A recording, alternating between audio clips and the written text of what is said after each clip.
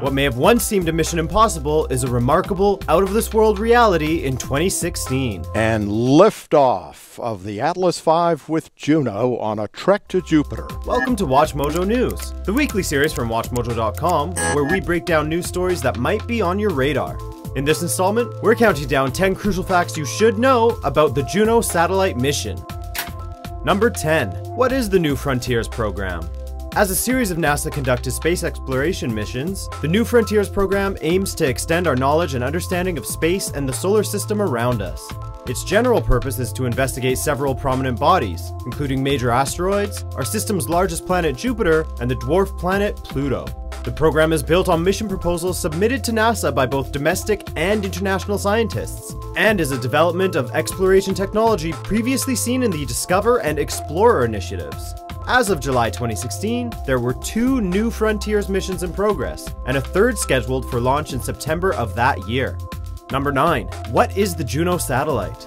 First launched from Cape Canaveral Air Force Station in Florida in August 2011, Juno is one of the foremost missions of New Frontiers. With a projected mission cost of over $1.1 billion, the satellite was sent into space to research Jupiter and to look for clues regarding the planet's beginnings and the formation of the solar system. The space probe is solar-powered and packed with high-spec scientific equipment, including instruments to analyze the makeup of Jupiter's atmosphere, its mass, and gravitational fields. The spacecraft also carries a plaque dedicated to Galileo Galilei and 3 Lego minifigures made out of aluminum to represent Galileo, the Roman god Jupiter, and the goddess Juno.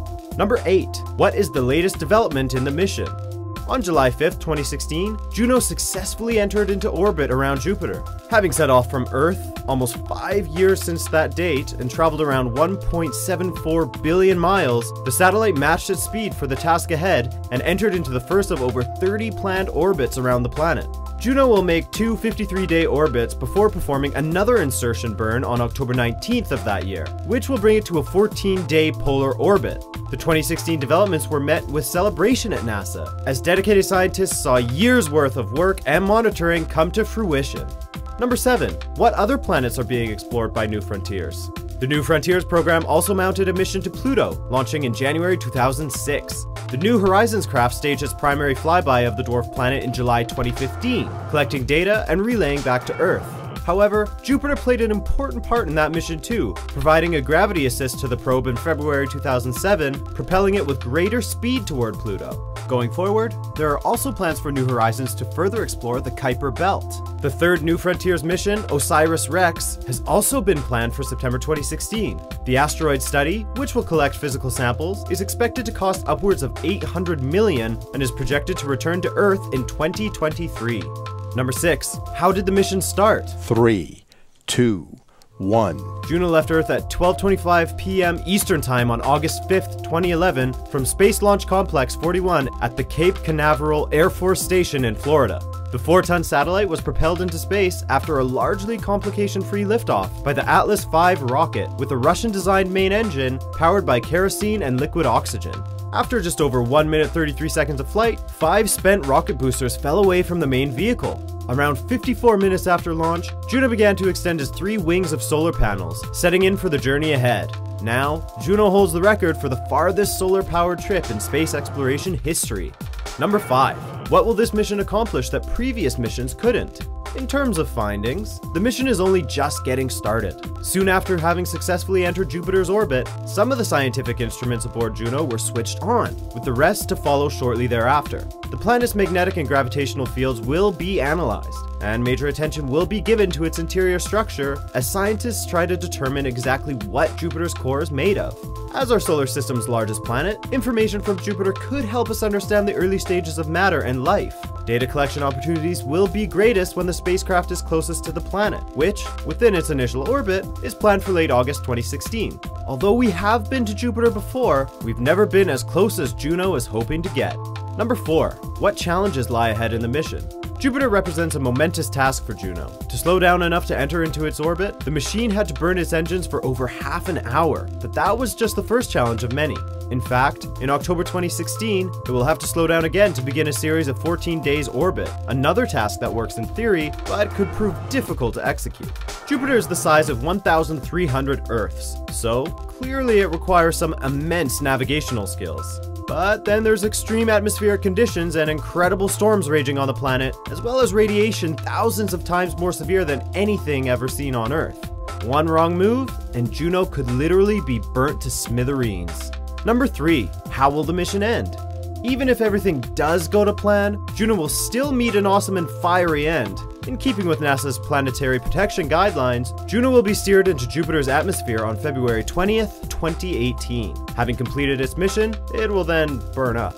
Unlike other crafts for which a return to Earth is planned, Juno will have its finest and final hours out in the field. The machine has to disintegrate rather than simply being left in orbit to ensure that it doesn't hit anything else around Jupiter, including one of its moons, Europa, Ganymede, or Callisto. These moons are believed to contain liquid water, which means they may be able to host life, so they must not be soiled with anything from Earth. Number 2. What does NASA hope to learn from Jupiter? Juno has been built to withstand Jupiter's hostile atmosphere and radiation belts better than any craft or orbiter before it. As a result, NASA hopes to get closer to the cloud systems and to probe Jupiter's makeup more concisely than ever before. As such a massive planet, Jupiter is thought to have drawn in the raw materials present during the formation of other planets. Scientists expect to understand more about the origins of our solar system by uncovering more information from the gas giant. The Juno cam will record footage of Jupiter's northern and southern lights, and by getting so close to the planet, experts anticipate detailed close-ups of cloud bands that will give greater insights into weather systems. And we basically have scientific instruments that look inside the planet in every way we know how. Number 1. What does this mean for space exploration? The New Frontiers program signals a new surge in interest and investments in the so-called space race. While manned missions have been given less attention in recent times, there have been a series of successful missions and unsuccessful mission attempts to explore space through high-tech robots, roamers, machines, and satellites. As a pioneer in this field, Juno also serves as a significant reminder from NASA. Space exploration is becoming increasingly privatized, but America's leading organization isn't about to lose ground. If Juno continues its success, we can likely expect more missions launched with similar aims and using similar techniques. But while manned missions to Jupiter are still some way off, some experts are predicting another push for people-powered space exploration in the near future. Whatever happens, man or machine, Juno is but another example of human endeavor and our need for knowledge.